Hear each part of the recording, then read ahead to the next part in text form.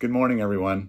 I'm Bob Branch, and I want to welcome you this morning to this first installment of, we'll call it Trusting in Turbulent Times Devos in the morning. And what I intend to do in these devotionals is to basically every day talk about a bit about how we can focus on the Lord in these turbulent times. And I want to zero the lens in on who God is, the truth about God, the truth about you.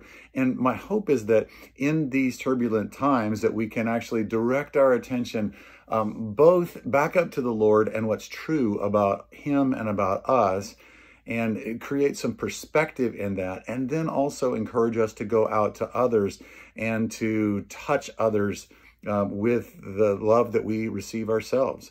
So what we're going to do is we're going to be, in this next week, we're going to be going through Psalm 23. And Psalm 23 is a very famous psalm because it's brought tremendous amounts of comfort to people through, well, more than 2,000 years, because it was written well before Jesus arrived on the scene. It was written by King David, one of the, actually, probably, if all things considered, the king, the one that was the primary example of what it means to be a man after God's own heart. Now, David didn't start out as anybody of particular importance. He's the youngest son of a large family, a very large family, the youngest son, and basically he gets the sort of leftover types of jobs, and that means that he gets the job of caring for the family's sheep flock. And so David is out with the sheep, you know, day after day after day. And caring for sheep is a bit different than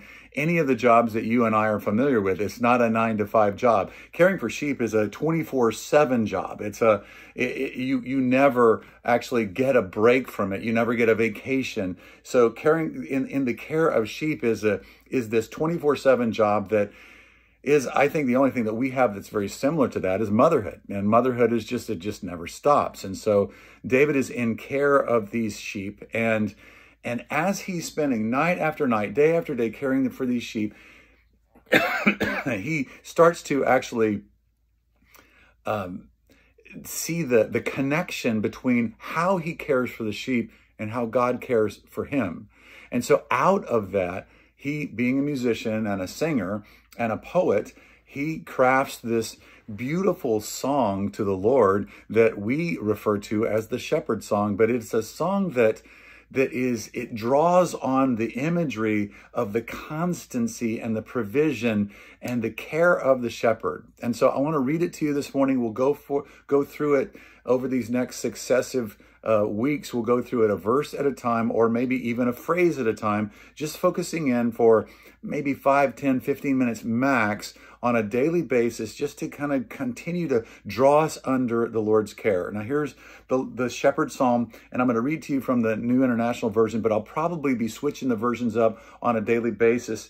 And as I look down at these words, I memorized this in the King James Version, so it's really hard for me to look at these actual words and read them without actually reading back in the King James, but I'm going to do my best.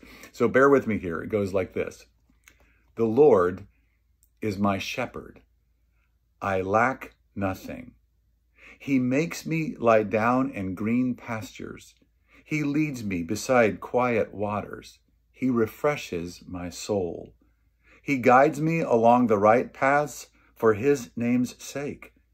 And even though I walk through the darkest valley, I will fear no evil, for you are with me. Your rod and your staff, they comfort me. You prepare a table before me in the presence of my enemies. You anoint my head with oil. My cup overflows. Surely goodness and love will follow me all the days of my life, and I will dwell in the house of the Lord forever. Psalm 23. That's the whole thing. Now, today, I want to focus just for a few minutes on that first verse. The Lord is my shepherd, I lack nothing. Other translations go like this. The Lord is my shepherd, I have all I need. That's the New Living Translation. Another one says, he gives me everything I need. Another one says, the Lexham English Bible says, I will lack for nothing. Or the ESV or the King James Version says, I shall not want. Now, what's being said here is that God is a shepherd and that he never loses track of his sheep, that he's, and this is a word that we don't use that much, but it's a really beautiful word. He's vigilant. He's constant. He provides. He never loses track of his sheep, that he's vigilant in his watching over us. And so as a result of that, we have what we need, that God is sufficient for what we need. I love the way that, I believe it's the missionary Hudson Taylor who said, the God who guides is also the God who provides. The God who guides also provides. And so there's, let's just say, 5 things that we want to grab from this morning's text. That is, firstly, that God is a shepherd, that this is what he calls himself. Jesus actually calls himself the good shepherd in John chapter 10. So this is who God is, something of the very nature of who God is. He's not sort of passively sitting up there on a, sitting in heaven in a rocking chair with a big beard, just sort of ambivalent toward what's going on to you and your life or what's going on in our world. He's very engaged. He's hands-on. He cares about everything that is about you. And I think this is important, that God is a shepherd. That's who he is. He never loses track. He's vigilant. He's constant.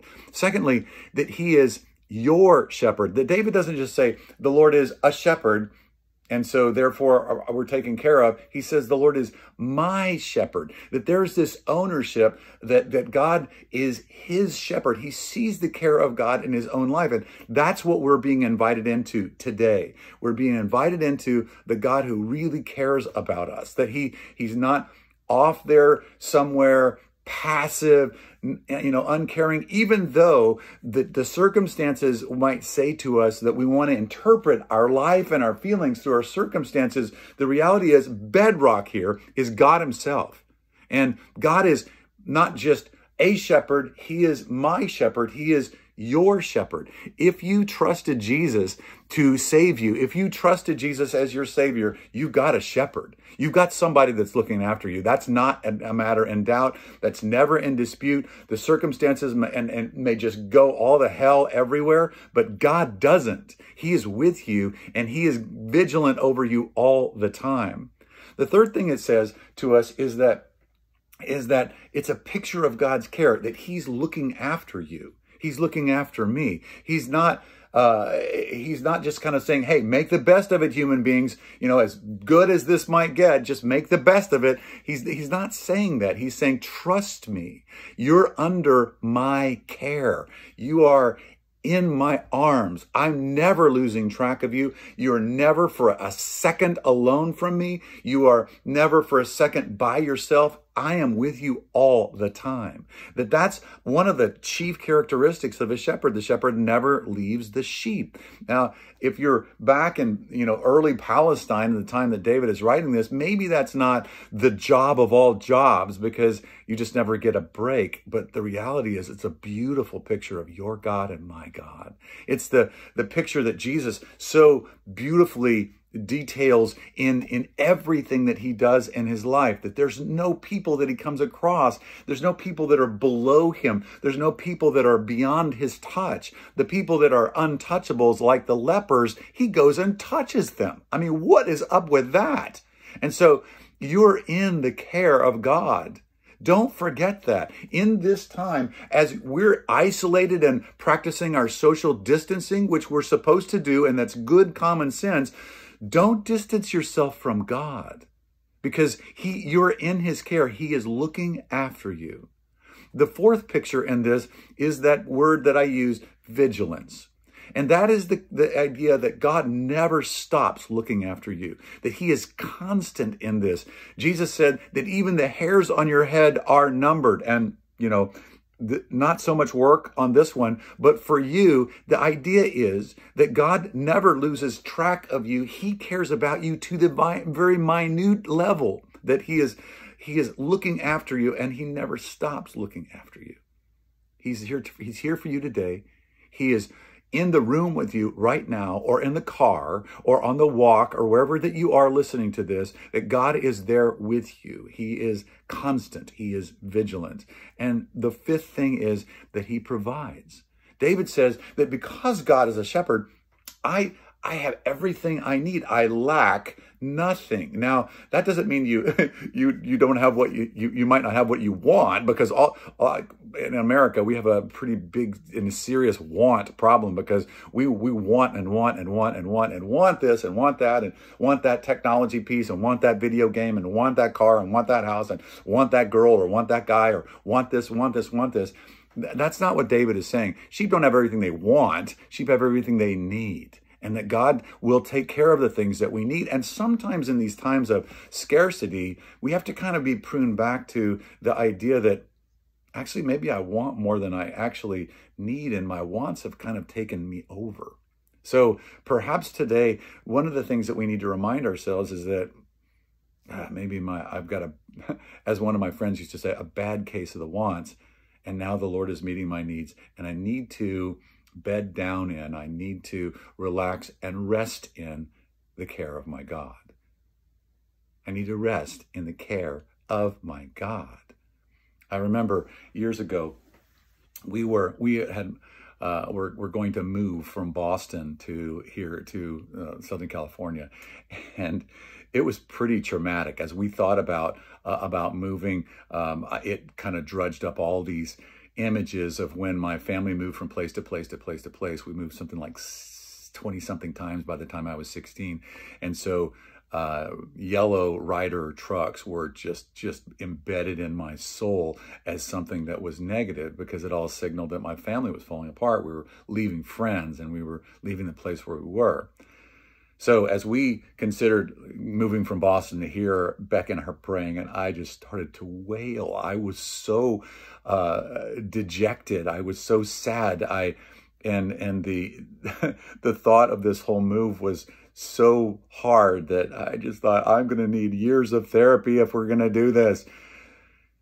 What ended up happening, we just laid on our bed and we prayed and we cried to the Lord. And I cried. I wept and wept and wept and wept. And I said, Lord, if you would provide. And I gave the Lord something like 15 different things that I was asking for that weren't like over the top, but in terms of the house that we were going to rent when we got to Southern California, and what we were going to do once we got there. And I was going to need a job, and I was going to need this. And interestingly enough, in a month's span, from the time that we had prayed that to the time we found a house and moved our family out into Southern California, the Lord had met all 15 of those things that I had wept my guts out in trusting into his care. Folks, you can trust God and his care for you. You can trust God and his care for you. I want to say that to you today, that in the midst of all this, you can trust him. You can trust God and his care for you, because he's not going to give up. He's not going to give you over. He's not going to let you out of his grasp, that you are in his care, and you're in his care till you take your final breath of your life. Whenever that is, you're in his care. And so Jesus said, I want to conclude with this, and then I want to pray for you, that Jesus said it this way. So don't worry about these things saying, what will we eat, or what will we drink, or what will we wear? These things dominate the thoughts of unbelievers, but your heavenly Father already knows all of these needs. So seek the kingdom of God above all else and live right before him, and he will give you everything you need. So let's pray this morning. Father, I pray now for each one of the people that are listening in and will listen in later on with this. I pray for them that their hearts would now come to a great calm, and that rest would take over where fretting and anxiety and worry are creeping up. And I ask you, Lord, that you would let your sweet spirit of rest on them all day long. And we ask you, Lord, we just direct our attention to you this morning, and we ask, Lord, for a fresh grace to move under your care and to stay securely under your care.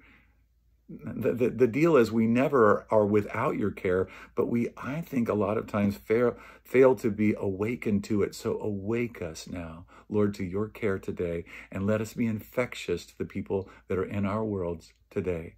I pray for all of these folks now, today, and myself, in Jesus' name. Amen. Thanks so much for tuning in. See you tomorrow morning at 9 a.m.